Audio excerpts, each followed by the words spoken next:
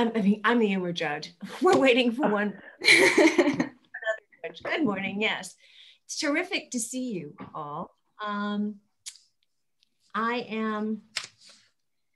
We'll give it a few more minutes before we start, but it would be great if you all just sort of briefly gave your names and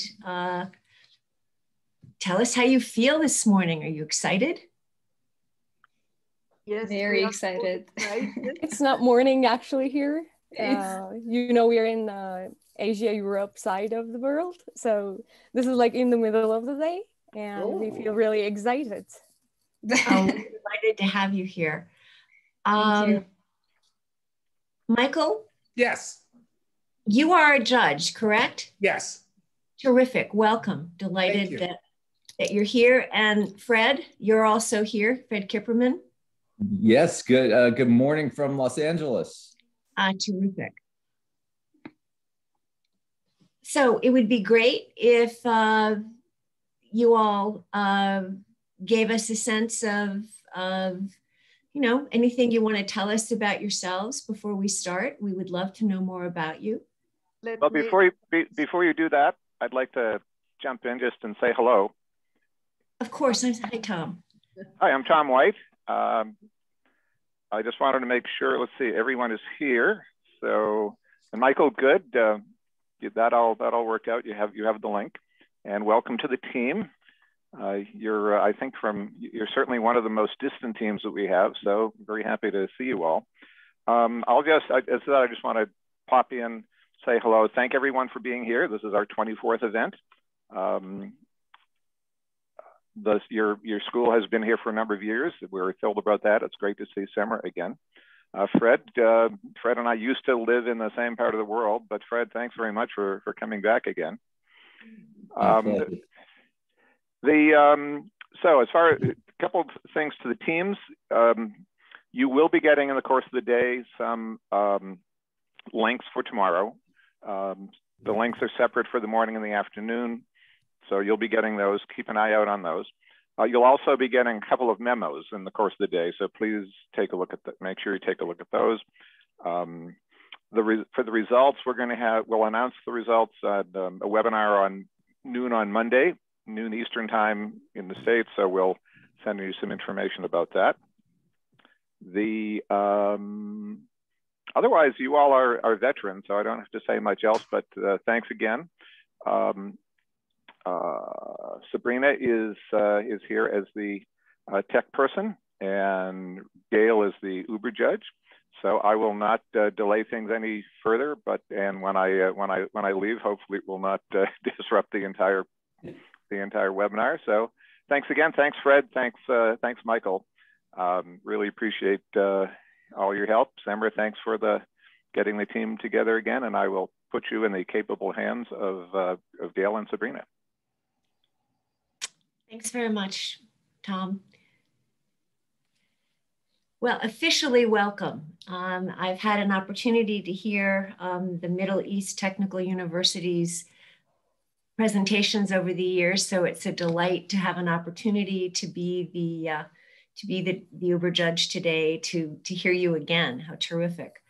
I'm Gail O'Brien.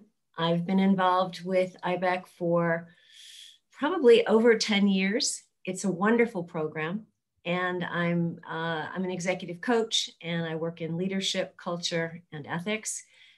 And it's a delight to introduce to you our two judges who will tell you a little bit about themselves so you know who you're talking to. Although you've given us a very different role, but it always helps to know who we really are. Michael, would you like to go first? Sure. My name is Michael McMillan. I'm the Director of Ethics and Professional Standards at CFA Institute. And as a matter of fact, we also hold a CFA Ethics Challenge at the Institute. But in this case, the ethics focuses upon ethical issues and dilemmas in the investment field. So it's nice to hear and talk about ethical issues outside of investing. Terrific, thank you. And Fred Kipperman. Sure. Good morning. It's really a pleasure to be here. It's inspirational to be part of programs like this, and I love the international component. Mm-hmm. My background is in law, and I worked for a while at the Rand Corporation, where I met Gail, and we studied some issues around corporate ethics and governance, and it just sensitized me to the importance. And since then, I've really enjoyed trying to pay attention and be a part of the community. And this is one of the ways that I'm able to do it. Well, thanks. I deeply appreciate both Michael and Fred for being here. I also appreciate the fact that you all followed directions and you told us who our role is, which is very important. We're going to be Waymo's board of directors, and you're going to be Waymo's ethics support team. And that's great to know from the outset. I need to be a timekeeper, as each of you will be, for your presentation. As you know, you've got 20 to 25 minutes, and you've got a 5-minute cushion after that, but I will have to step in and shut things off at 30 minutes if you're not done. So that's just part of the rules. Wanted to let you know that. You all know what you've been preparing for weeks and months, but I need to read to you what it is we're doing in this full presentation, just for everyone's clarification. So forgive the repetitiveness. In this part of the competition, you're taking on a fictional business identity and assigning a fictional business identity to the judges. Please make sure everyone knows who you are, which you did, and who they are before you begin. You'll have 25 minutes with a 5-minute cushion to describe the legal, financial, and ethical dimensions of the problem and to recommend a solution that passes muster on all accounts. During this time, the team will be uninterrupted. When you are finished, the judges will ask you questions for 20 minutes. And during the Q&A, the judges and the Uber judge are going to be the role that you've given us. After the Q&A, we're going to give you feedback as ourselves. And it's designed to help you with the next 10 or the 90-second. It's designed to just let you know, because you've worked so hard, just give you feedback on that. The ethical aspects of the role playing are especially important. Some things to consider. It helps if you don't have it so far away that you couldn't possibly read it. However, these should be described in simple, practical, common sense fashion. Using technical, philosophical terminology or basing your argument on religion or theological grounds will be considered a serious weakness. During this presentation, every member of the team must have a speaking role. Any questions? No, thank you. Not a question, but a thanks to you giving this chance for us to be in an international competition. It's really great, and we appreciate it. And we've just been joined by another judge. Tom, would you like to introduce yourself to the group? Yes, my name is Tom Dowd. I've been a judge for a few years now. And believe it or not, I have a history with Tom White. He and I and my wife were high school classmates back. Oh, wow. Day. Yeah, we're still good friends. I'm a retired business executive. I worked in the healthcare industry. And then after 25 years, got into teaching and really enjoyed that. And now I'm retired, and here I am, happy to be here. That's terrific. And Tom, just so that I'm just clarifying when this starts, we are all on the Waymo board of directors. Mm-hmm. That's our role. Mm-hmm. Terrific. And it would be great to take a minute so that all of the judges have a chance to know who Rabbi and Nurpari are. So if you want to just take a little bit of time just to say who you are, what you're doing at school, it would be great to get oriented with with that. Thank you. My name is Rabia. I'm a senior student at Middle East Technical University Business Administration Department. And is everything okay with my voice and appearance video? Okay, and I've been debating for like 7 years, and this is a really great experience to test myself. And Nurperi, my teammate, you can introduce yourself. Hello, ladies and gentlemen. Thank you once again for having us over today. And my name is Nurperi Demirova. I'm an international student, also studying business administration at Middle East Technical University in Turkey. And I'm particularly interested in the field of AI ethics, which is what we're going to talk about today. And we really hope that you'll get to enjoy it as well. Terrific. Thank you very much. All right. Shall we set our times collectively? Are you ready to be? Yeah, I'm going to be sharing the presentation. Yes, just to make sure that there's not going to be any problem with the... Good afternoon. Thank you. Good afternoon. Okay, so what we're going to do is when you start, I will start the timer. I'm just sharing the presentation. Yes, just a second. You see it, right? We do. Yes. Great. Okay, great.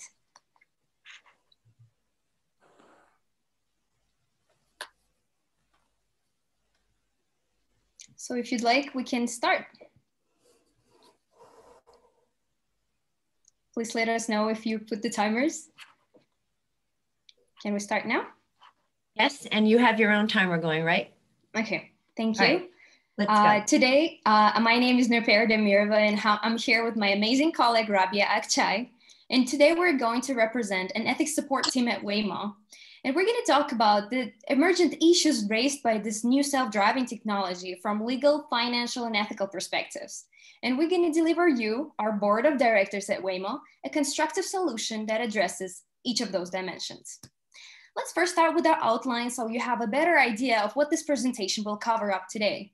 We'll first talk about what kind of self-driving technology we're talking about in particular. Then we're going to talk about the current challenges faced by the self-driving technology. We'll move on to the legal, financial, and ethical aspects. We'll also have a constructive solution delivered to you and a Q&A section at the very end. Let's first start with the definition. What kind of technology are we talking about here? Well, here we're talking about a self-driving car, also referred to as an autonomous car, which is a vehicle that uses a combination of sensors, cameras, radars, and artificial intelligence, machine learning in particular, to travel between destinations without a human operator. In this case, please keep in mind to qualify as fully autonomous, a vehicle must be able to navigate to a predetermined destination without human intervention. So in this slide, you can see this is how the actual autonomous car looks like. You can see that there are cameras, radar sensors, additional lidar units that send the information to the central AI system, the main computer and truck, and the main lidar units at the very top. Please keep this image of the autonomous car in mind as we address the issue surrounding these cars in this presentation. Now let's talk about what are the current challenges faced by this amazing technology. Unfortunately, there are some concerns of ours that might cause some problems. So here, in order to understand that, we need to first understand the level of technology we are targeting, from the level 0 to level 5, from the traditional human driver to the fully automated cars.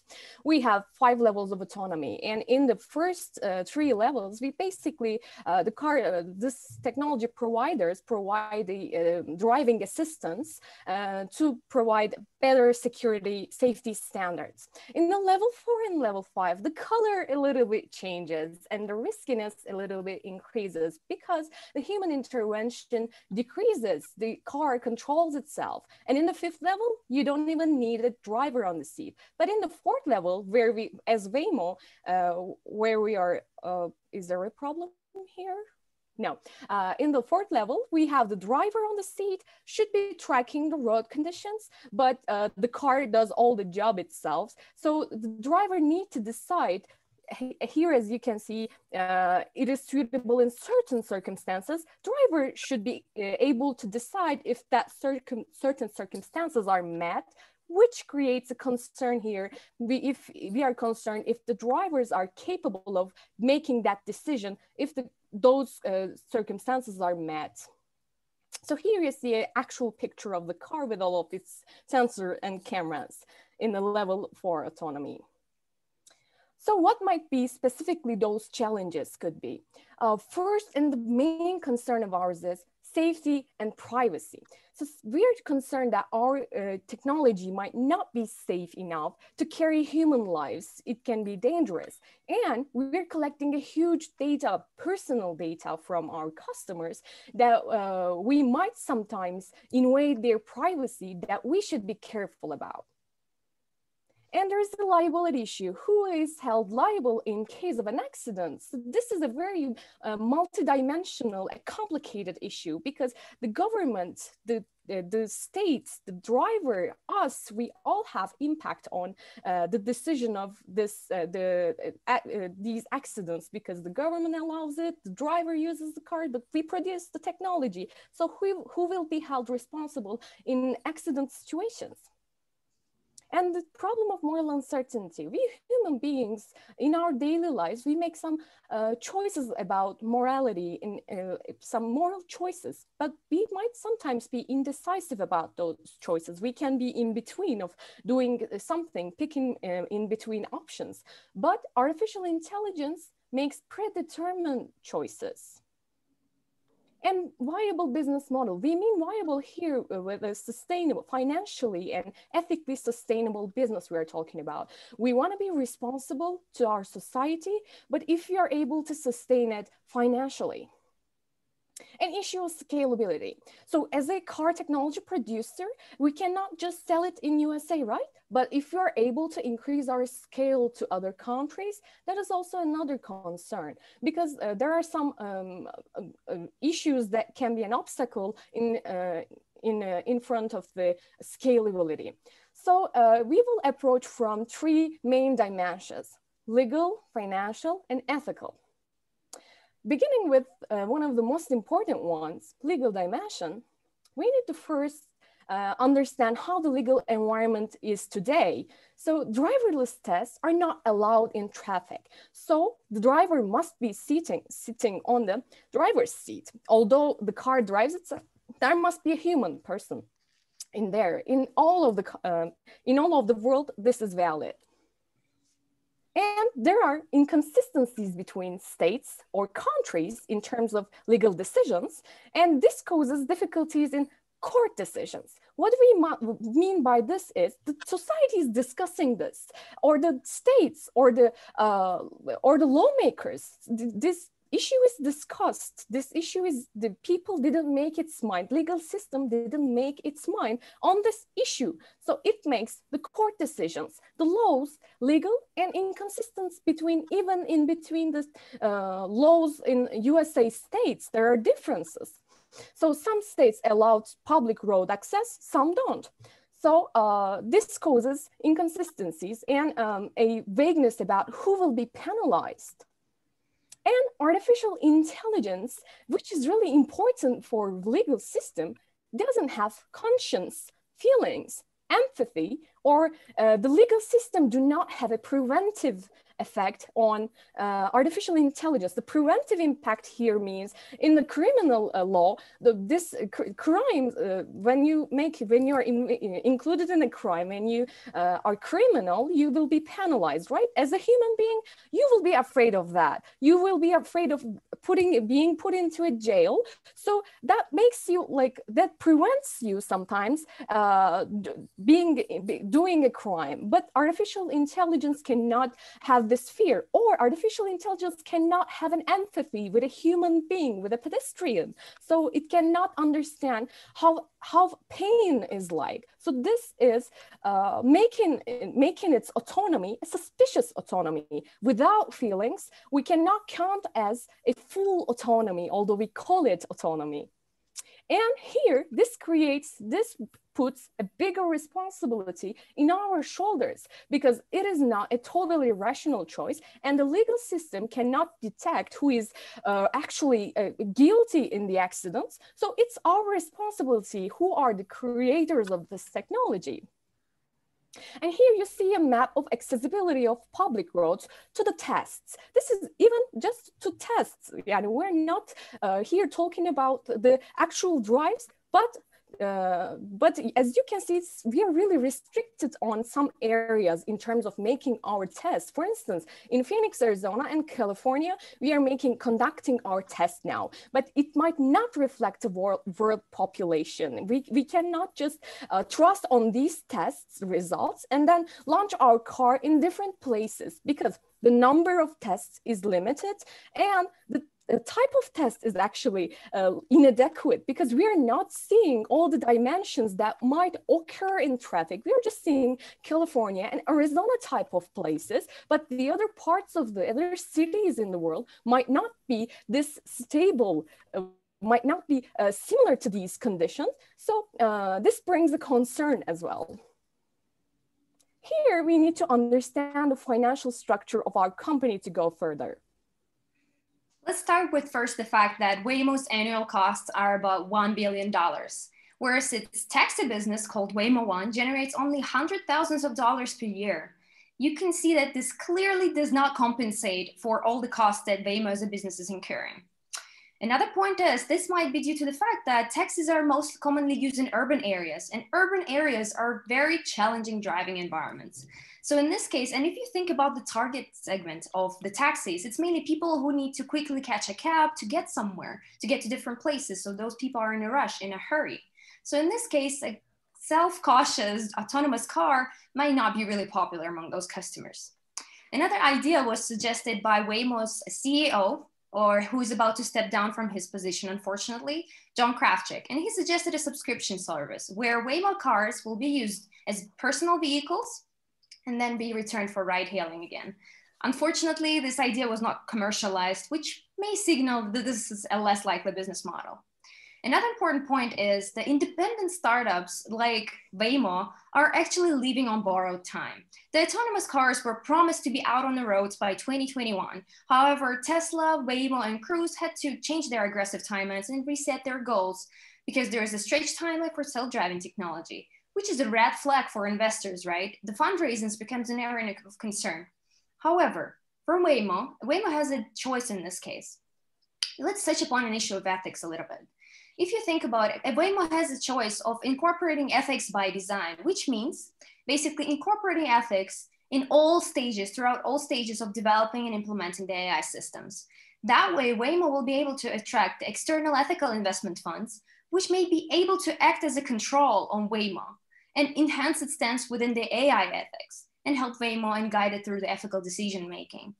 The truth is, socially responsible companies have the upper hand in a society. Another important issue, since we started talking about ethics, is the problem of moral uncertainty. Well, what do we mean by moral uncertainty? Well, an agent is morally uncertain if he or she has an access to all non-moral facts, including but not limited to empirical and legal facts, but is still not sure of what is expected of him or her in that particular situation. Let's bring an example of a hypothetical situation. Let's say we're driving inside of an autonomous car behind a large truck, which carries heavy objects on a highway. On the right-hand side, we have a motorcycle. On the left-hand side, we have a conventional SUV with a family inside. Let's assume that there is a heavy object falling off that truck and about to crash into us. What options do we have? We have three different options in this case.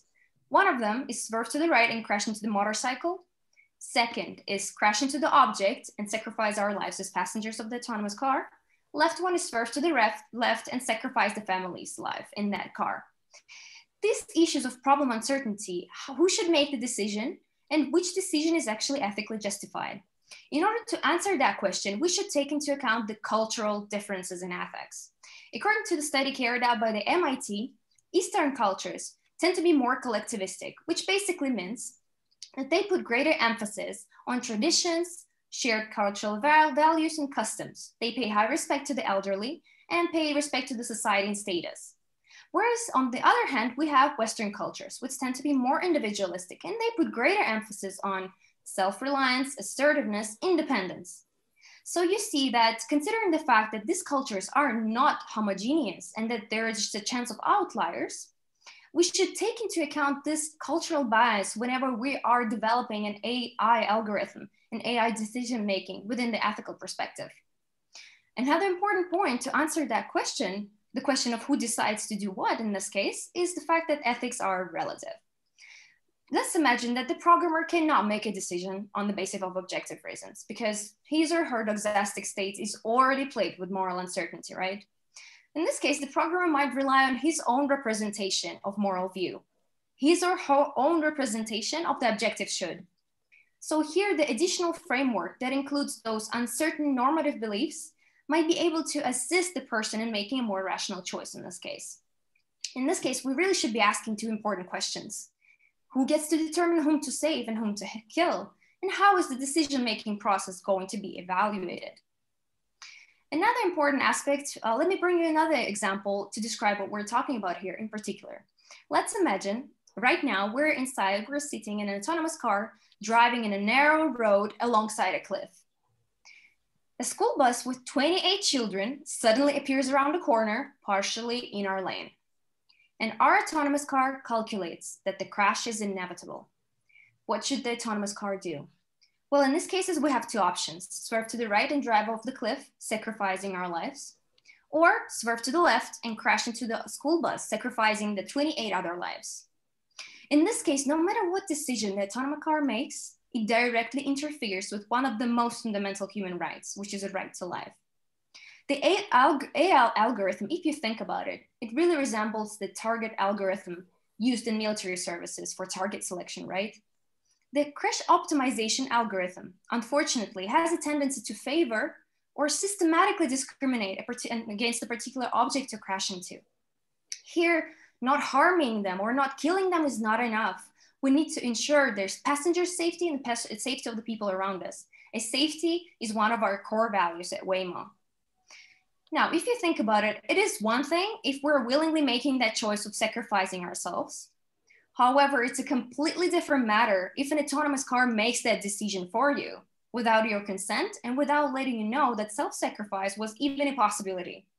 So in this case, we're talking about a right to be informed about that particular feature in the car, a right to be informed that this is not a bug in the system, a right to be informed about the decision-making process of the AI algorithm within the car.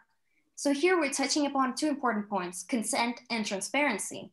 It's really about setting the accurate expectations with users and the general public that will have a direct impact on the adoption rate of this technology. So in this case, transparency to ensure the procedural justice is an important part of doing ethics.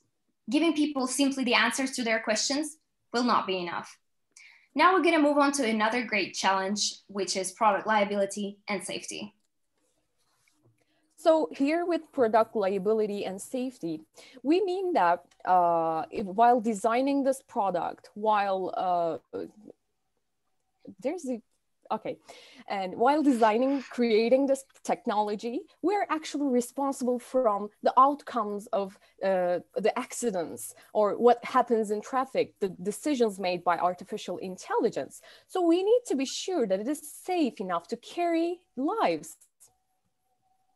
One of our biggest concern is data security and privacy, because as I said, we collect a huge data and a personal data, which roads people prefer, which destinations they go, which gas station they buy their gas from.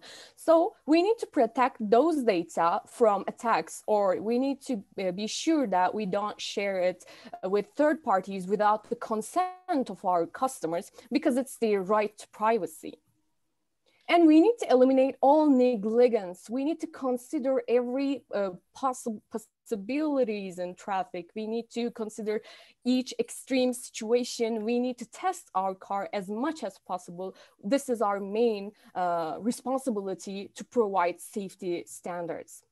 And this is one of the most common mistakes or dangers that can happen with our technology: possible misuse. We actually observe people who misuse the car, which we mean by they can sleep on the driver's seat, they can talk with other passengers, they can read something or watch a movie, but they need to be tracking the road because the technology is not ready enough to just take the whole control of the car. As we mentioned, in this level of technology, the driver gives the control under some circumstances. And most of the launched and sold cars have the warnings to warn the driver to be awake and have the control. But this is not the case all the time. I see videos of people who put their slippers on the pedals, gas pedal, to cheat the car that she's sleeping on the driver's seat, but they don't actually, but they need to be. This is legally obligatory, and this is required for safety in this level of technology, but people misuse it. And artificial intelligence lacks human reflexes such as eye contact. So eye contact is one of the most important things in the traffic. When you come to a crossroad, you look into the other guy's eyes and you decide who will pass. You can like make handshakes or like moves. You can communicate with your face expressions, right? But artificial intelligence do not have that. Or in like, if I, as a human driver, if I see a ball rolling in the middle of the road, although I can pass nearby, I just slow down because I can think that based on my whole life experience, I can imagine a child could be chasing that ball and immediately jump into the road. So I just slow down. But what about artificial intelligence? Can we code all those behaviors? Can it learn all of those human reflexes? Without it?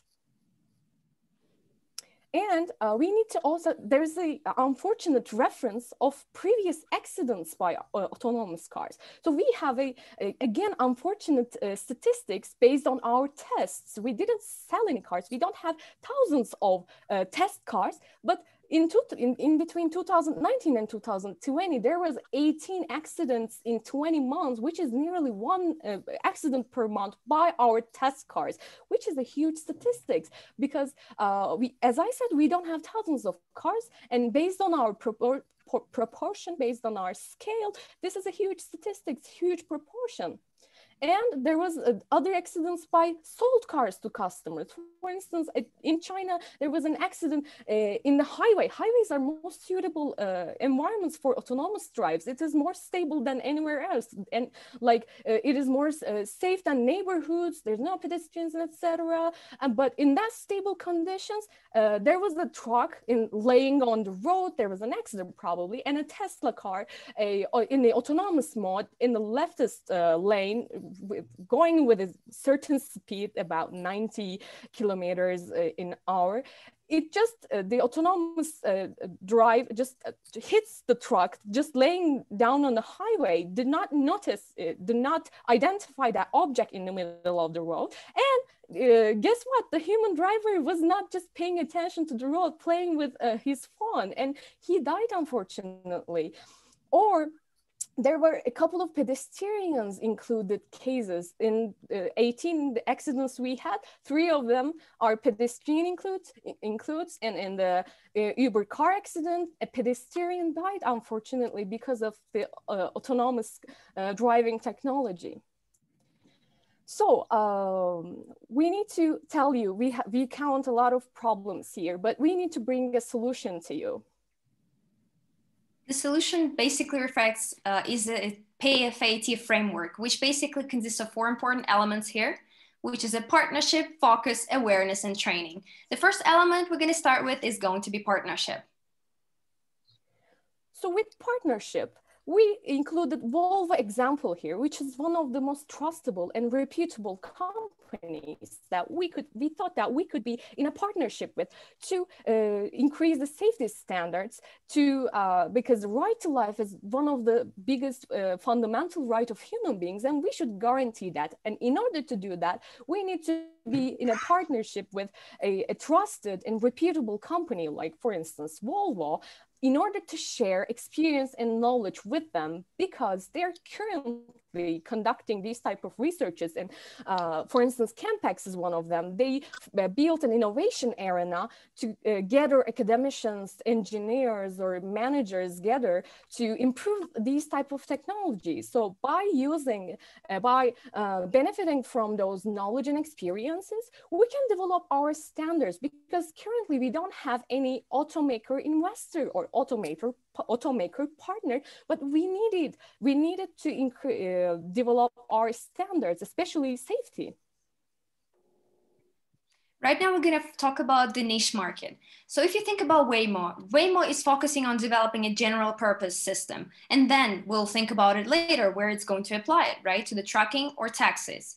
But what we are focusing on here is offering a more incremental approach, which basically means focusing on the least demanding applications in the market and focus on delivering them to the market as soon as possible.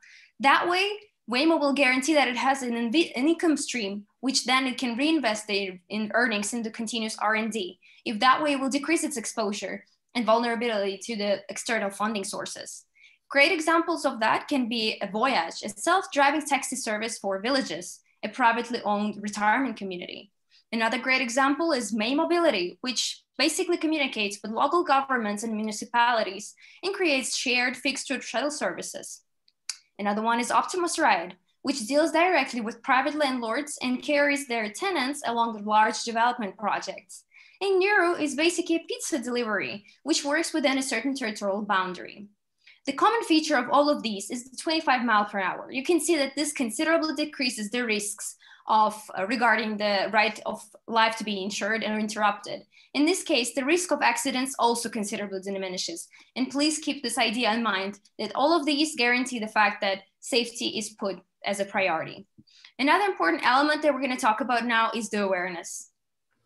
So first, we need to create awareness in our customers, and we ourselves need to be aware of some facts. Beginning with, we should make an addition to artificial intelligence ethics. We mean by that is we need to inform our customers, our drivers, about how artificial intelligence makes decisions based on which criteria the artificial intelligence use. It's customers' right to be know about that. And we should develop our ethics codes. We need to specify it to autonomous vehicles because we are currently using Google's artificial intelligence conduct code of ethics, but it's too general and shallow. We need to specify it to our specific product. And we need to take necessary precautions during driving tests because we are testing our car, our technology, open to traffic areas, and it might be a little bit dangerous. So we need to make people aware of the fact that we are conducting our tests so that they can take their own precautions as well. And algorithm security from interventions and individual data protection is really important because as I said, we're collecting a huge data and we shouldn't be sharing those data with third parties. If we are doing as a must, we need to inform our customers about whom we are sharing it, who has the access to the data, that personal, because it's a personal data. We need to inform to make people aware of where their data goes and who can access to that. And another important element is basically training. As Rabia mentioned, a lot of companies nowadays have the code of ethics, which basically describe the general guidelines about ethics. However, the code of ethics do not clearly mention on how to deal with ethical dilemmas whenever you're faced with one. So what we are offering here is basically training engineers and ethical experts on how to manage ethical dilemmas and guide them through decision-making process by focusing on ethics by design. Ethics by design basically means incorporating ethics throughout all stages of developing and implementing the AI systems. To train researchers, ethics experts, and programmers, we can have philosophers come in and solve particularly complex ethical questions and help companies develop their ethical strategies. In this example, we'll also would like to end it with a beautiful quote from Genevieve Bell, a professor at the Australian National University, which says that the only way to think about the future on a scale is always be doing it collectively. And the notion of humans in it together is one of the ways we get to think about things that are responsible, safe, and ultimately sustainable. We draw your attention on the collectivistic approach in this case. There are different stakeholders that need to be brought into the picture. And this is one of the reasons why we called it a constructive solution. Thank you very much for listening to us today. We'll gladly answer any questions you have in mind. Thank you.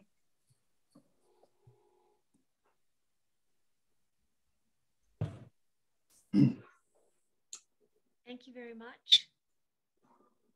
you're going to take down the slide share? Great. Should I stop sharing? I don't think we need to have that slide up. So yes, I think it would be great to see all of you. That's terrific. What we're going to do is begin with the questions. I'm going to put 20 minutes in, and we are answering in the response of the board of directors. Rather than a judge asking, rather than a board of directors asking several questions in a row, we're going to do a round robin of one question at a time, and then hope we can get several questions with you. I'll start with the first question. The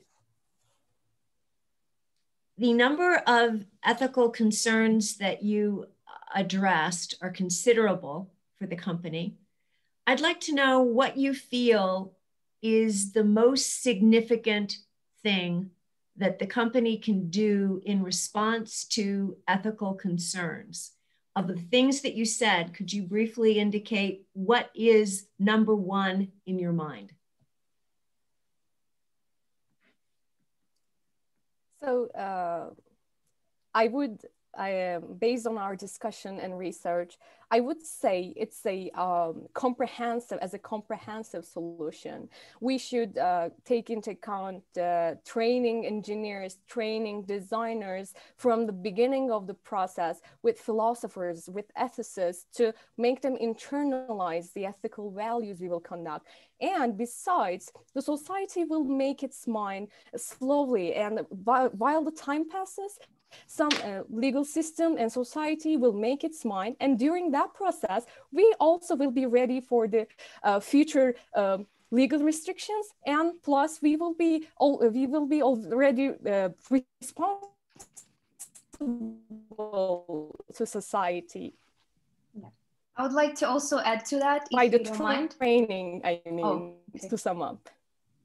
Okay, I would like to maybe add a little bit to what Rabia said. As you said, it's very important to look at it as a comprehensive approach. That's what we highlighted when we talk about our solution.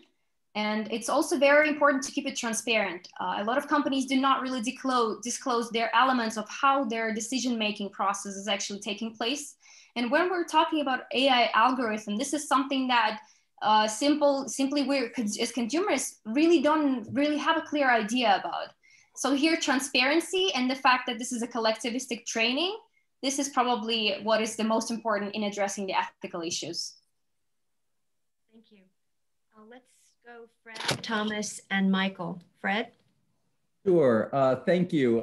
You know, when I joined the board, one of the things that motivated me was the idea that 1.35 million people die every year in car accidents. And I feel like we've got this beautiful opportunity together to protect life by making driving safer. And I guess I want to get your thoughts on how we ought to be thinking about where we are, where we could be, and how it relates to actually what's going on today. I can jump in if Rabia doesn't mind. So in this thing, we clearly believe that right now Waymo cars are on level 4 autonomy, which basically means that there's no need for a human driver to sit behind the driving wheel. This, unfortunately, this is not guaranteeing the safety in our eyes yet.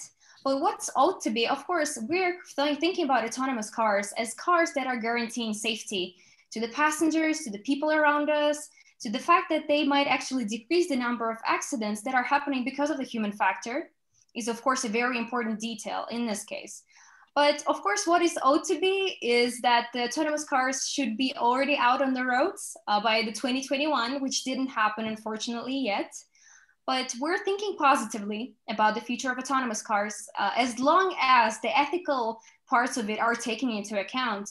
So this will ensure that the society takes part in it too. And the way the society thinks about it will also be incorporated and reflected in how the decision-making process takes place in autonomous cars. And Rabia can comment on that as well, if she would like.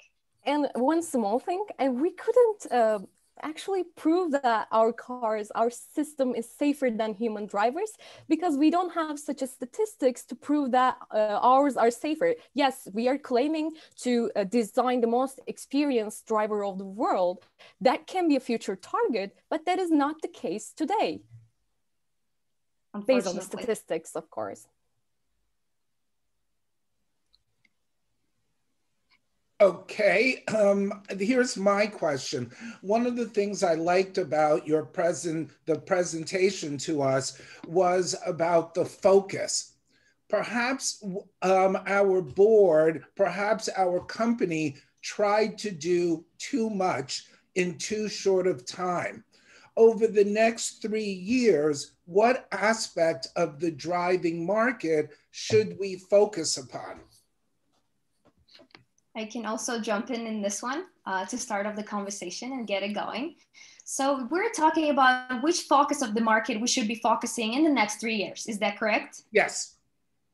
In this case, what we're suggesting is right now, Waymo is focusing on a general purpose system, which is not directly telling us on what is the target segment is. But what we are offering in this case is focusing on a particular niche as a starting point. Right. Why niche? Because that will allow and ensure that Waymo that it has a continuous investment stream and continuous earnings to be reinvested into that long-term complete autonomous car driving project. And right now, if you think about it, why the niche is a very important marketing point in this case is the fact that when we start with a niche, we can better target what the consumers actually expect from us. What are their expectations and what are their considerations? But right now, what we're doing at Waymo is creating a general purpose system that we have not yet identified the market.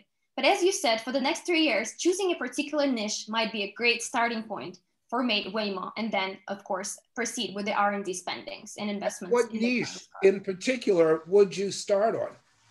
Waymo is pretty good if we take the statistics of the taxi drivers, right? We've mentioned that taxi Waymo 1 is a particularly challenging environment because it's taxi drivers, right? The cautious autonomous car may not be as popular, right? However, if we think about it, delivering taxi service to a particular target segment, for example, in this case, one of the examples was providing taxi service for the Villages community, which is basically a privately earned retirement community. Waymo can focus on something like this, on making maybe deals with the local governments, municipalities. And that way we'll be able to focus on also providing tests within a particular territorial boundary. So maybe that can be one of the great examples for Waymo to start in, maybe with the particular shuttle routine. Instead of taxi business, maybe shuttle routines, because taxi business is still a bit of a controversial issue in terms of how Waymo will be able to attract customers. So we can think of it as maybe talking to the local municipalities and governments and providing the local shuttle services as a starting point. Thank you. You're welcome. Good morning. Good morning. I've got a question about the value proposition here at Waymo. As a member of the board of directors, the technology is phenomenal, and it comes with all kinds of moral and ethical dilemmas. But in and of it by itself, the technology is just phenomenal. So given that, and given the fact that we need to make a substantial investment, given the size of our cost versus revenue, I'm a little unclear of the value proposition. Specifically, if a driver has to be engaged at some level among those 5 levels that you had mentioned earlier, why would he or she want to invest in a car like Waymo, given the fact that I'm going to have to be engaged at some degree whenever I get into the car? What's the value proposition for me? Where's the value added? Why would I want to do this? So I want to be sure if I'm getting it correctly. If we are providing a middle level of autonomy, why would people find it valuable? You're asking? Yes. Yeah, because I'm going to be engaged anyway. It's like driving my car today. A different level of engagement, certainly, but it's not completely autonomous. it provides security because when you are in human driver alone, you're alone. You have the whole control of the car. But although you don't want to be sleepy on the wheel, you might sometimes be distracted with surroundings, what is happening around. But if we provided assistance from the car, it doesn't need to be fully autonomous. It can just help you, it can just protect you, it can just make emergency brakes, or if you're going out of the lane, it can put you back in your lane. So these type of supports actually strengthens the safety standards of the car. And as you, a little comment here as well to answer Mr. Thomas's question. The fact that why should we really go for autonomous cars, right? It's the idea itself of a full autonomy is not really giving enough trust, right, in us. We still need to get engaged in some point if there's an emergency situation, like emergency brakes. But in this case, let's think about it in this way. The autonomous cars are being developed with the idea of better, safer world. Why better, safer world? So in this case, let's think about the human drivers. Yes, we have the necessary instincts and their eye reflection and eye contact that we can make with the other drivers. However, too often than not, most often of the times, we tend to rely on our emotional, aggressive impulses. So we have a tendency to make wrong choices in emergency situations. So in emergency, to decrease that number of emergency situations happening, to increase that number of like innocent people dying, the autonomous cars should be put in the roads to save as many lives as possible. Autonomous cars will not have that panicked instinctual move. They will already have a decision programmed in them according to a particular condition or circumstance. So they might be better at evaluating the urgency of the situation and preventing certain accidents from happening. So here the value proposition is really safety to the car passengers, to the pedestrians, and to the other cars around us as well. Thank you. Thank you. Thank you too. I appreciate the number of things that you have suggested, but one thing that hasn't come up that I'm concerned about is the danger of hacking in AI vehicles. And the reality is that AI vehicles are very vulnerable, and one of the consequences is that it can totally blind the system to seeing that there are pedestrians. So I'm wondering how your solution incorporates the aspect of the world we live in with hacking. In this case, if you currently take it Waymo's website, they're really working a lot on the cybersecurity project. You can currently see their progress on that. And they're also developing a lot of different programs that may guarantee the safety of a hacking system. But as you mentioned before, the vulnerability of it as a car, because it's an AI system, it can be hacked at some point, right? So right now, Waymo is actually already taking test steps into preventing that. They're implementing cybersecurity programs. You can also, it's also available on their website, official website. So right now they're already trying to incorporate it. And if you pay attention, for example, if you look back at our solution, this comes in when we talk about awareness part. Awareness of who is going to be making, for example, who is going to be taking the responsibility in case of a hacking accident when the control is in the hands of a stranger. So in this case, we'll also mention it in the awareness part that it's really important to determine how the data will be protected and whether there can be a guarantee that the hacking will not happen at any time in the future. But as you said, it's a very, very important point as well. Thank you. Okay, I have a question. One is it has to do with the technology versus the actual car. As Waymo, are we producing just the technology that can be added to every car that somebody wants to produce, or are we making the car as well as the technology? And the question is, if that's the case, should we split the two and just produce the technology to sell to car manufacturers? Rabia, would you like to comment? Yeah, you can start if you want. We're producing the technology, actually. We do not produce cars. We do not manufacture. I think I have a little bit of a problem with my internet. If you cannot hear me, please interrupt. So we're producing only the technology, but it is still, we're doing it with full autonomy and with a big investment, and we're not generating enough profit to sustain it. So actually we're doing much than we actually are able to do. Again, although we focus on only the technology part, we should make it narrower, as we mentioned in the focus part. And just one other comment. Doesn't that limit our liability as Waymo, since we're just providing the technology to others? The thing is, when it comes to the issue of liability, it's really subjective in the eyes of who.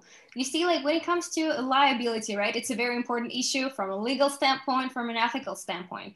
But when we think of Waymo right now, at the very moment, it's focusing on the general purpose system. However, it has a plan to actually start developing their own cars. Why? Because the market of the self-driving autonomous cars is very, very competitive. So right now, the trouble is that even though they're focusing on self-driving general purpose system, they're also planning to have their own trucks on the roads and cars on the roads.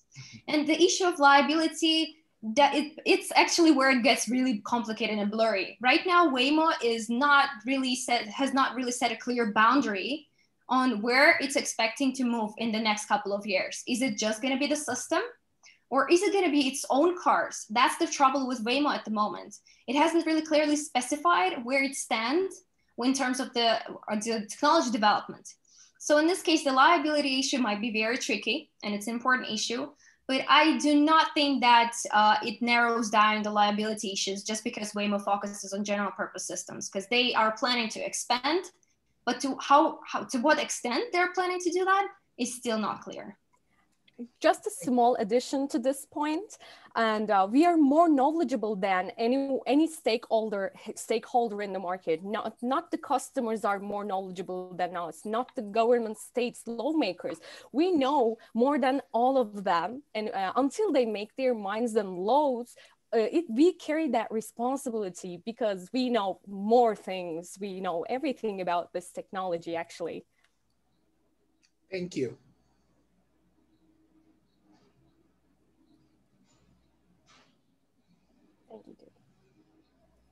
Fred, I think you're next. Okay, no problem. Thank you for teeing me up.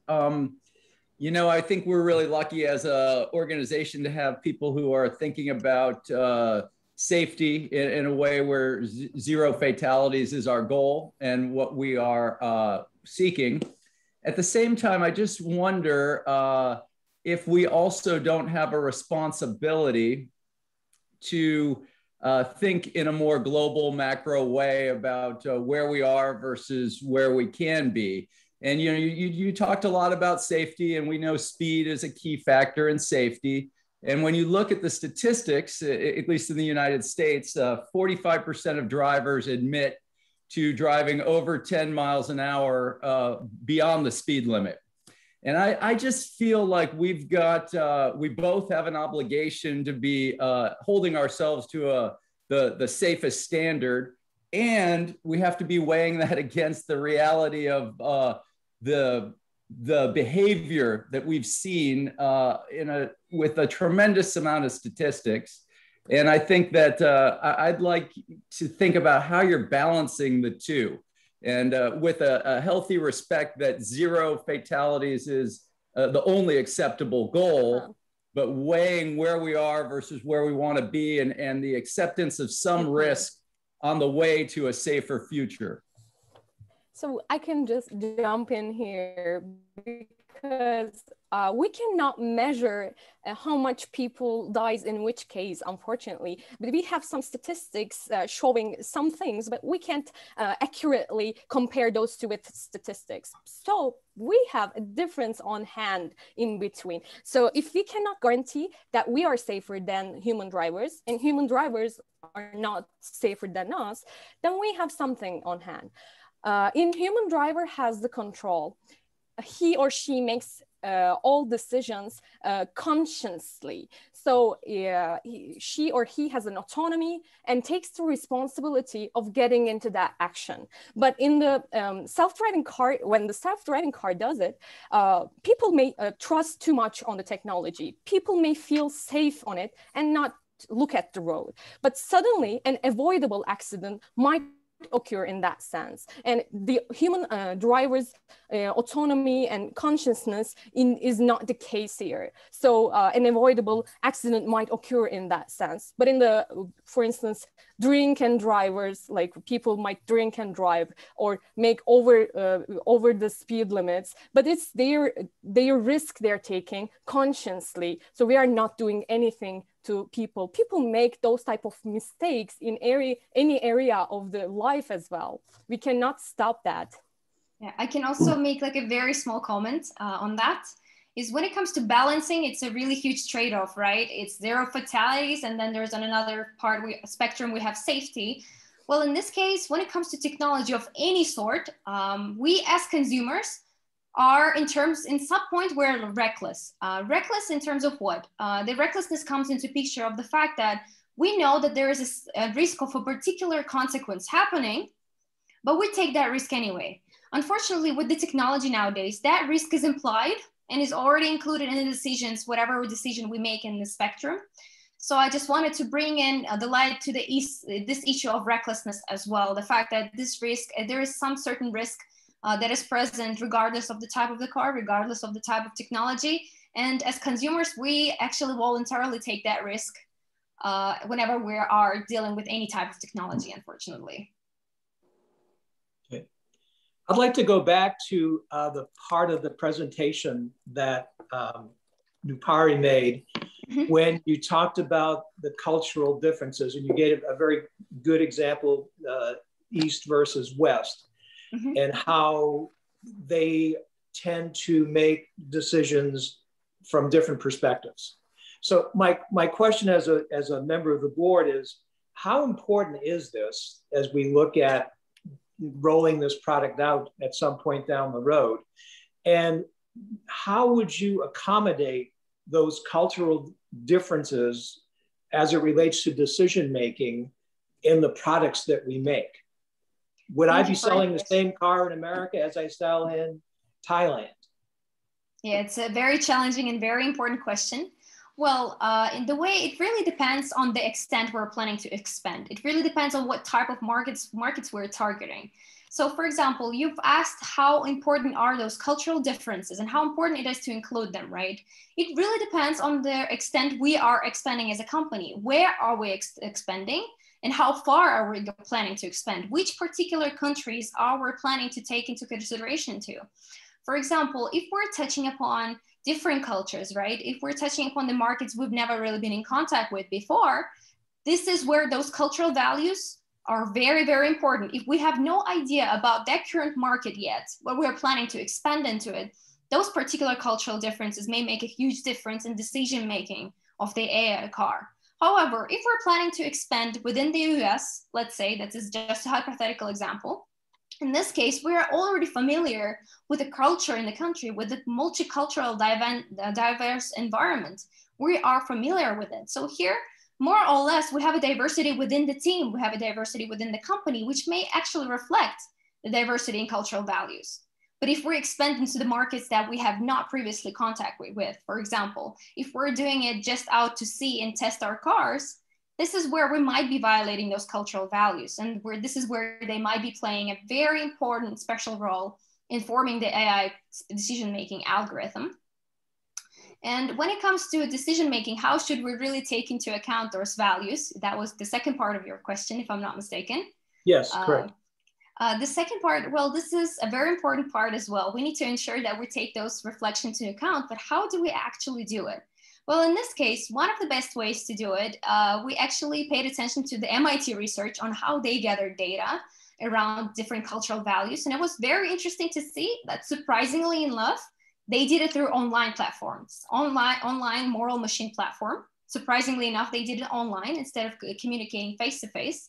So in this case, that might be one of the options too.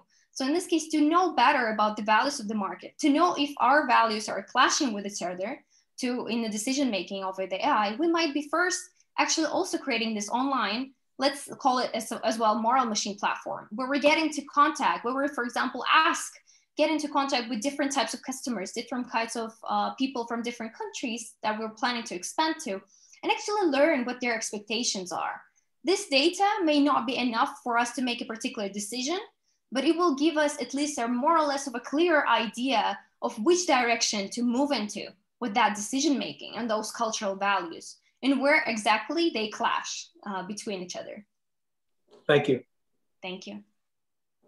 Thank you very much. We have exceeded our question time, but if any of the board members have a particular issue that they want to raise, let's do that. Let's just do it with word efficiency.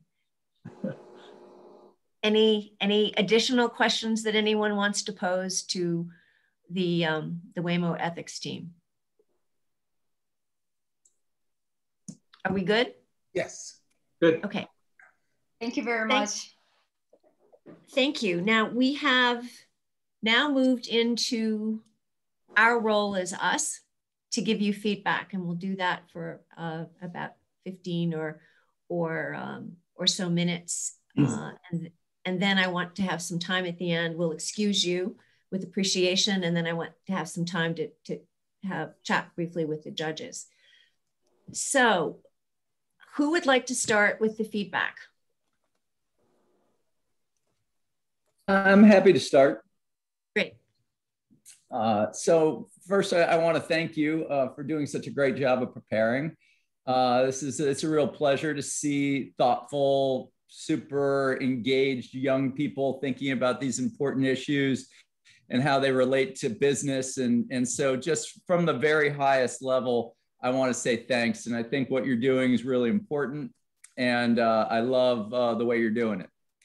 I also I liked your thoughtfulness. I liked your presentation style. I thought you guys have thought about this from your perspective, and you had a plan. Your slides were nice.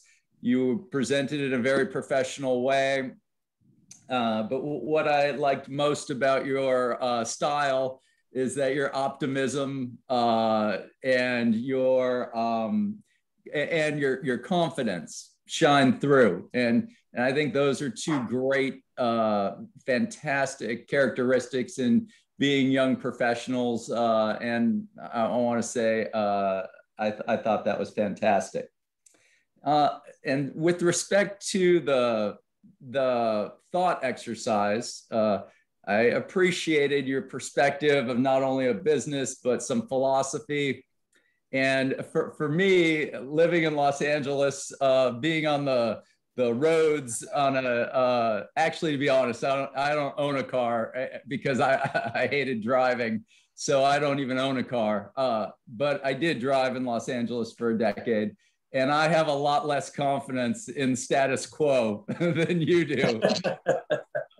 I think that the real prospective opportunity with AI is that you do definitely issue spot some of these key issues, but I think that human behavior has proven itself to not be the safest way to move both people and cargo around. And I personally am looking forward to with the great anticipation to a more atomic perspective on transportation, because I think that it is what makes us human, is that a lot of these dilemmas that are, like you were making the argument, and I thought it was very convincing, that we haven't tested this in the circumstances that in fact it will be implemented. And I understand that. But on the flip side of that coin is that when you ask somebody the thought experiment, if they're going to drive off the cliff or they're going to hurt the kids in the bus, they're not driving the car, and they really don't have to decide in a split second if they're going to kill themselves or risk the lives of the kids. So it's also impossible to test that in a way that's that's accurate and thoughtful. So I really loved this exercise, and you're about a decade ahead of where I was when I was at your age. And I think that you've got bright futures ahead of you in business. And I want to take a second to laud your professor, who's done a great job of preparing you and who you're lucky to have the opportunity to work with. And that is my feedback on your work today, which is to say thank you. I think you've done yourselves and your university proud, and I'm grateful just to have the opportunity to be a small part of it. Thank you very much for your feedback. Thank you so much. Michael, who would like to go next? Oh, sure. I will go next. I certainly agree with everything that Fred said, although I am astounded that someone who lives in Los Angeles does not have a car. That's the most surprising thing I've heard all day. But seriously, I did love the presentation. I especially loved that initial graphic of the autonomous car, because it allowed everyone to visualize exactly what you were talking about. And then, so towards the end of the presentation, when you were talking about the legal, financial, and ethical issues, it almost sounded like you did not want the board or the company to proceed with the project. You had almost talked me out of, or as a board member, us proceeding with the project. But after the Q&A, I felt a little bit more comfortable about it.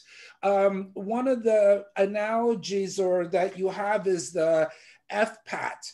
And I would have liked to have seen a set of steps or recommendations that you were giving to the board. So rather than, as an example, rather than focusing upon everything, you could have said, well, we're going to focus upon, I think we should start off focusing upon this aspect of the market. And once we have developed, explored, whatever, this aspect of this segment, then we can go on to other segments. So in summary, I would have liked to have seen a recommendation to the board about specific recommendations to the board about what would be the next steps. Thanks very much. Tom? Yes, thank you. First of all, Rabia and Upari, thank you so much for an excellent presentation.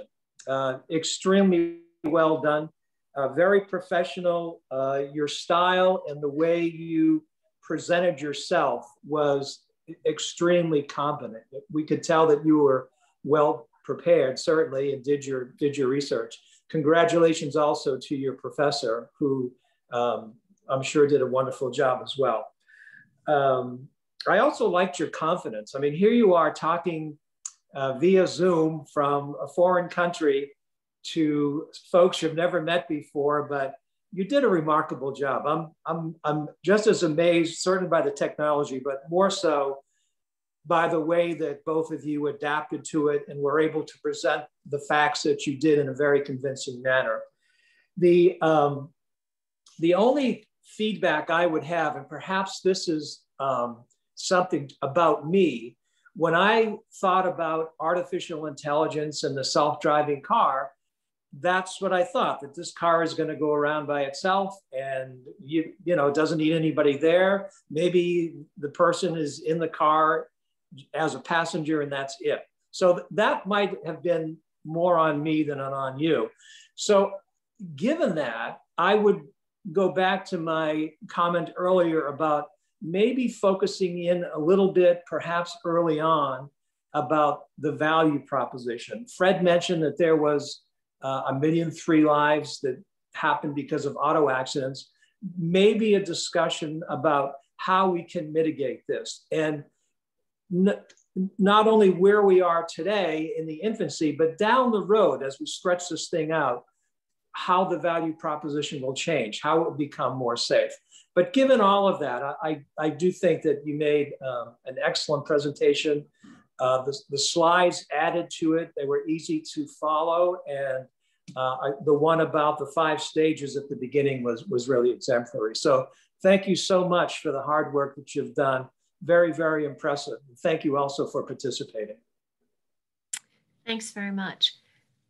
The judges gave, I hope you feel, wonderful feedback. I'm going to focus particularly on what is that I think you need to consider in your 10-minute and in your 90-second.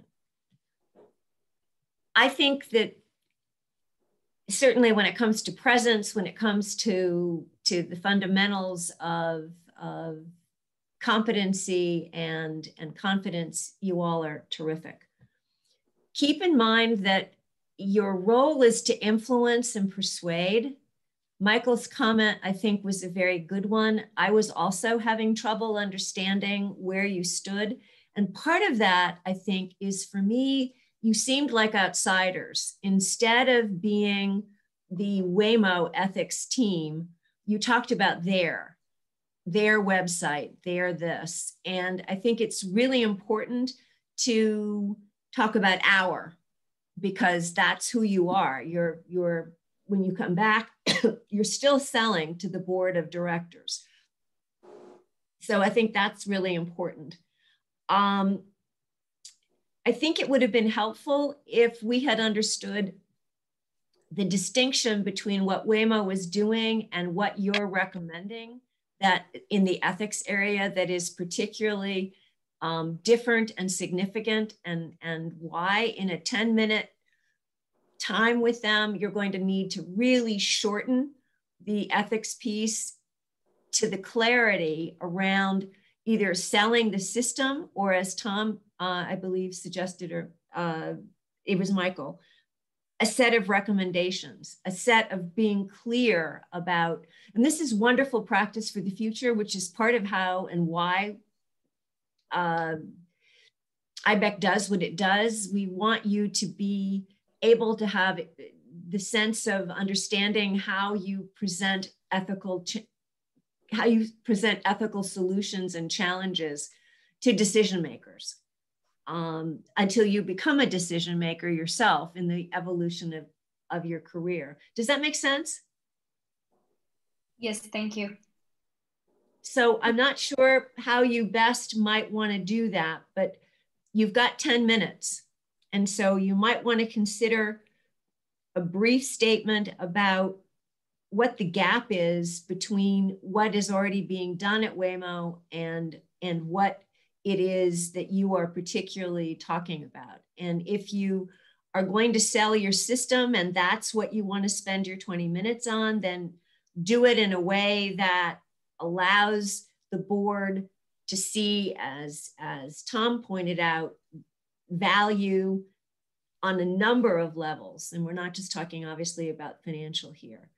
Or as Michael suggested, be able to talk about what it is that is the most important for the shift and the change to be.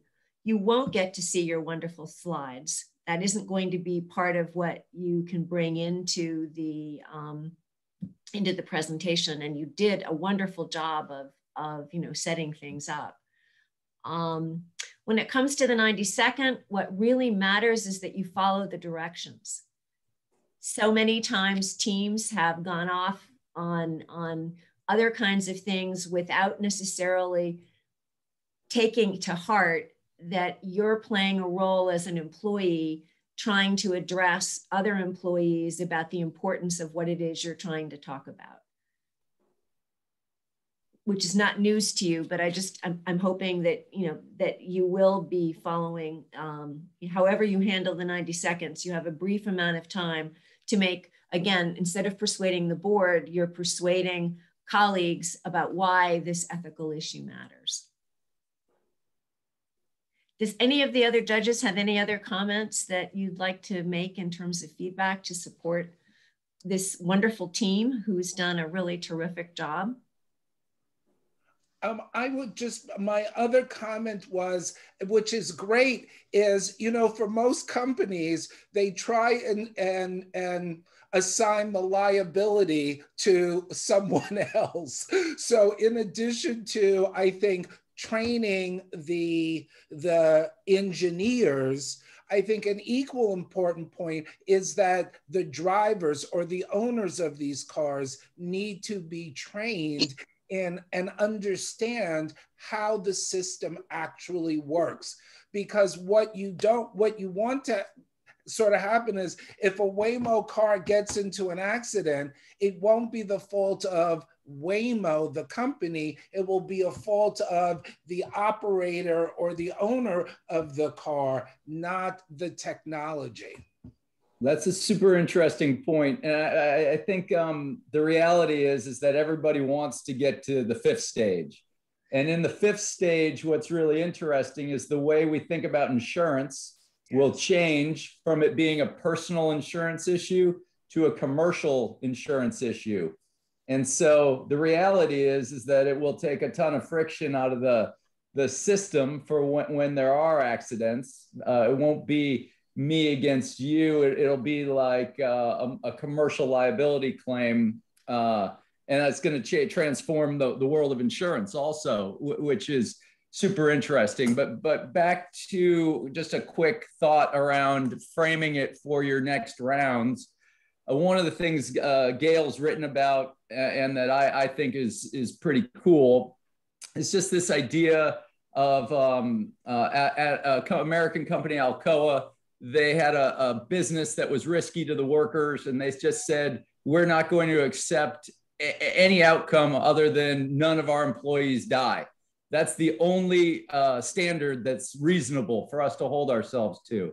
And so I think that what you're really saying, and I think is very elegant, is that Waymo, as a company, that should be our standard, is that we're not going to hurt anybody, that we're going to protect everybody.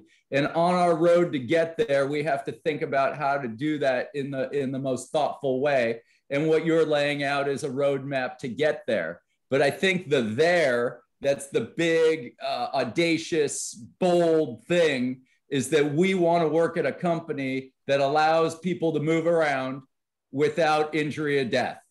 And that is the only standard we're going to accept. I think that's a super powerful way of reframing what I believe you were trying to say.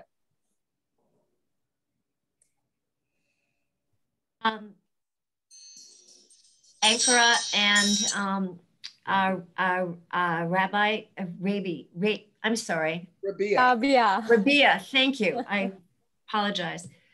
Do you have any questions of us in the few minutes that we have left that I actually have, but that might be a little bit general question.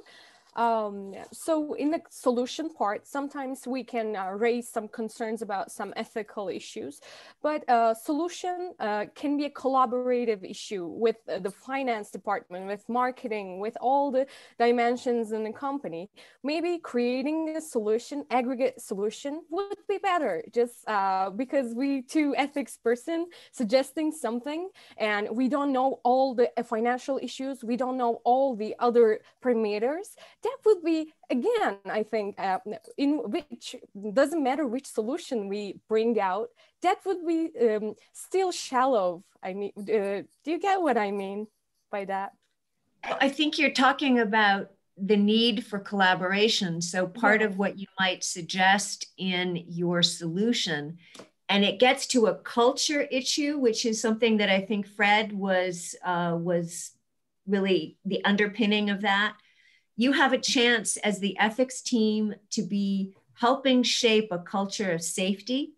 More importantly, in order to accomplish that, the culture of the whole company can't be siloed.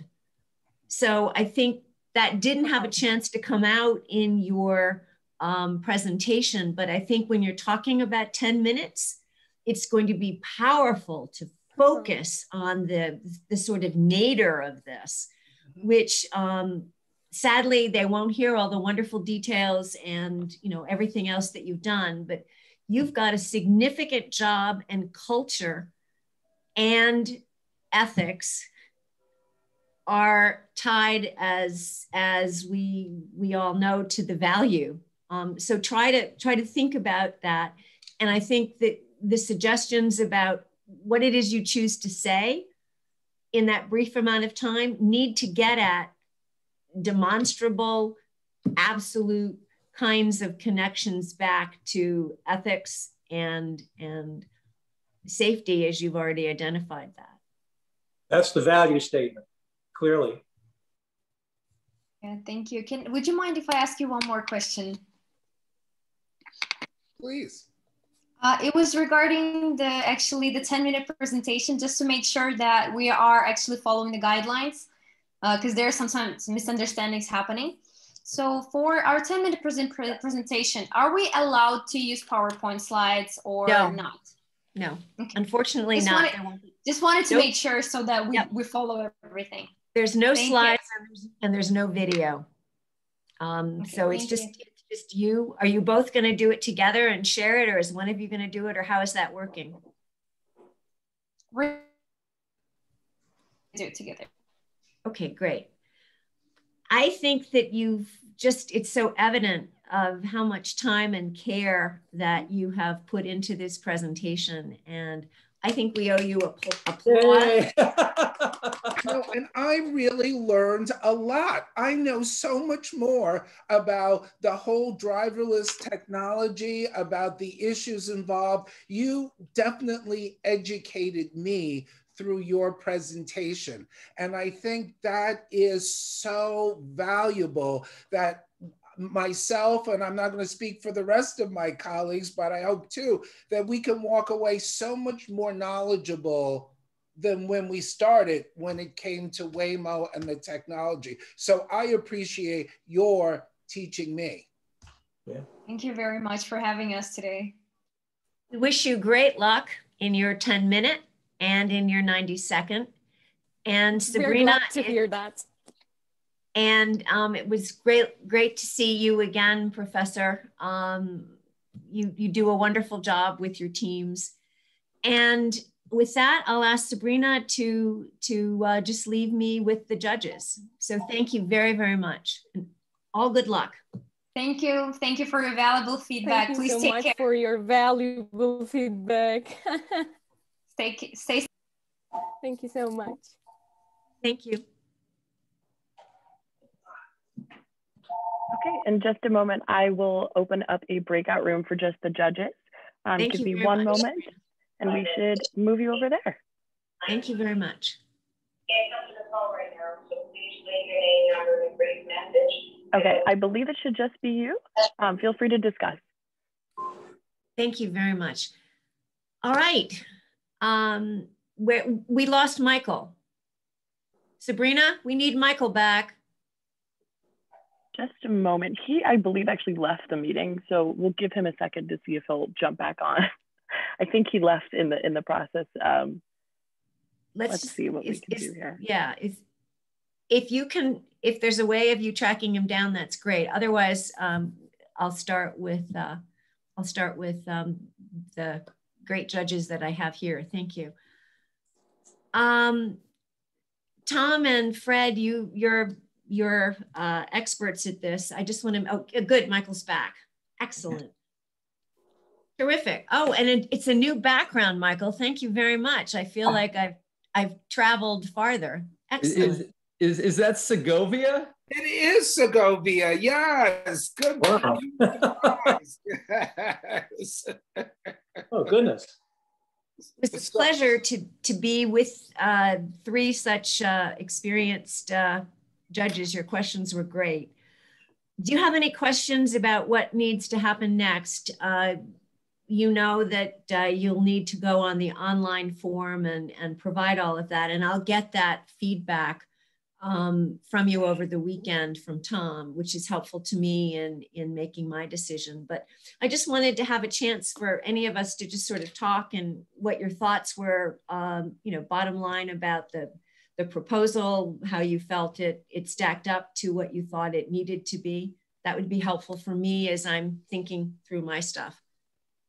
Well, I just think at at the very highest level, I just think it's so inspiring to see 3 women sitting in the capital of Turkey and just delivering a very thoughtful, high quality, ethics-based presentation to some people sitting around the world. Just the fact that this competition is able to do that at the very highest level makes it just amazing. And so I just, you know, like Michael was talking about, just the pure educational, but for me, it's just uplifting, right? It's just, it made me feel good to know this is happening, and that those are 3 formidable people that are making the world a better place. That's just the headline for me.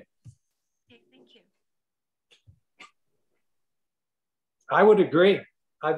Part of the, as Michael said, part of it was being educated about this whole AI thing. But just listening to those young women, the world is a much better place for me today than it was yesterday. They are remarkable. And it's just a great, great feeling to be part of something like this, where they get a chance from Ankara, Turkey, to showcase just how good they are. I couldn't be happier and more pleased with their presentation.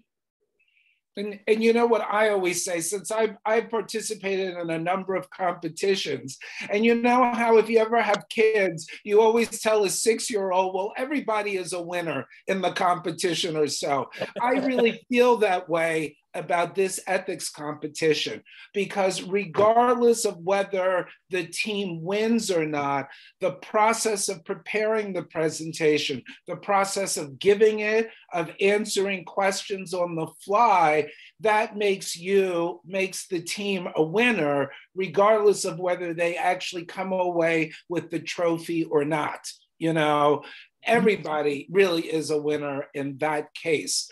And I also think when you are given this assignment, the next time they're asked to make a presentation to an audience, they'll keep more in mind about the audience who they are addressing and the role they are taking in it.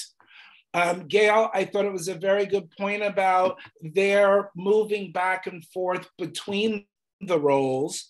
And they really need to be a Waymo ethics person and say, and also I think it's always better to be sort of more specific than more general. So yes. if I was going to make a recommendation, I would have said definitely spend a third of the time on educating what is the technology, a third of the time on the issues, the actual ethical issues, and then a third of the time perhaps on the recommendations or next steps that the board needed to take. Yeah. I agree. I did not think from a, and there was no point, as it's not going to, as the 30-minute isn't, you know, going to be judged again. There was no point, I didn't think, in really going into that, but you're so right. I think that one of the challenges is I struggled, I don't know about the rest of you, but I struggled to get to the point of what was new and what is something the company is already doing and what's the gap. And none of that was there that, you know, made it easier for us to follow, I felt. And that would be a real deterrent, I think, in the future if, but they come back every year and every team is different. This is probably the 5th METU I've heard, and they have a great faculty advisor, and it's hard to do this, but. Well, risk analysis is difficult for individuals to begin with. And, you know, I mean, the reality is that what we heard is not dissimilar to what we're hearing in our own newspapers today about the J&J vaccine, right? Yeah. So, you know, we've had 7, perhaps, we're not sure, side effects with respect to this blood clotting. And out of about 6 million successful vaccinations, and yet we've decided to take a pause And with that pause comes all kinds of other ramifications. But, you know, we think that we're doing it in an abundance of caution, in the same way that I think generally people look at AI and they're poking holes in the exceptions, rather than the big picture, which is we've got millions of awful drivers out there who aren't paying attention now, endangering lives, and we're accepting it as some form of self-reliance or status quo. It's just simply unacceptable. And so, I mean, it's hard, these are hard things. I mean, it's not, you know, it's not easy, regardless of where you are, what your experiences have been, what you've studied. It's complicated. I think you're right. And maybe that's it. Maybe that's not only that's the big ethics issue. And Fred, you mentioned it. There are 1.3 million people killed. A lot of that can be prevented, hopefully, by the AI car. And I would have led with that. I would say, here's why we're here. There are 1.3 million people dead. It's a huge ethical problem. I agree. And here's what we're going to do about it. That I tried to bring them to it a couple times, but that's my perspective is, we're the most ethical company on the planet. We're trying to save all these lives that are needlessly being lost. That's the whole point of the company. Yes. Needless being lost because of one, drunk driving, which can be prevented with autonomous cars, with talking on the cell phone or texting, which can be eliminated, road rage, which can be eliminated. So even if an autonomous car just addresses those three concerns, you've saved many lives and saved a lot of money at the same time with just eliminating those three things. Well, not to mention the number one thing that kills people is that we drive too fast. Yes. And you can regulate that in the car, where you can say that it's not going beyond the speed limit, period. That's the value proposition, Tom. That is. Yeah, that's it. That's the value added. That's it in a nutshell. Uh-huh. And then the one other thing that just, I'm not sure that they knew, but just for the sake of conversation amongst four well-intended volunteers, is that Google owns Waymo. So they're not worried about losing $1 billion a year on the prospect of having $100 billion a year business in 3 years. That's not at all a factor for them. But can I tell you guys one story before we leave, just as how the way the world works? So my wife is an attorney, and she represents employers around employment law issues in California. And she had her biggest case was being heard in a San Francisco courtroom, and it was had to do with a big hotel chain kind of being accused of taking advantage of maids who didn't speak English. Mm-hmm. The reality was objectively there wasn't much damage, but from an optics point of view, it looked like the big employer being kind of mean to a susceptible group of people. Now, her case had probably zero probability of anybody ever knowing anything that happened about it. But it was in the same courtroom as the Google Waymo case. And what happened was the judge ended up postponing this big penultimate decision between Google and Waymo. And all these legal trade publication reporters are sitting in the courtroom, and the next case is my wife's case. And it ended up being on the front page of all these legal publications because they were just sitting there and they didn't have anything to do because the judge postponed the Waymo verdict. And my wife happened to be the next case. So she was on the front page of all these legal publications out of just terrible luck for her. I have a quick question, Fred. Is your wife your chauffeur? Well, the reality is that in the pandemic, nobody needs a car because we didn't go anywhere. But we share a car. And when I say share, I mean that I don't ever drive it.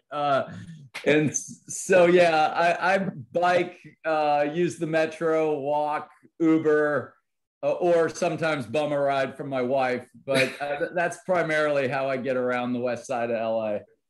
That's great. I don't know how long Sabrina can stay, so I just want to thank you all so much. I don't think I've ever had a chance to be with such great judges. It was just terrific. So I think you're all wonderful. And I really appreciate you doing this and the feedback that you gave. What you will do is fill out the form with great appreciation, and you'll send it on to Tom, and then I'll get a chance to see where you all came down on this. This is a tough one because I have 3 others in this class that I'm going to be hearing today. And it's hard to know, who's going to show up as the winner versus the runner-up. But I'm with Michael. They're all champions today. Absolutely, absolutely. Thank you so much, and I just appreciate you all. No problem. Take care. And Fred, it was especially great to see you. Oh, thanks, Gail. You're the best. Bye-bye. I'll talk to you all. Bye-bye. Thank you again. All right. Thank you, Sabrina. Of course, thank you.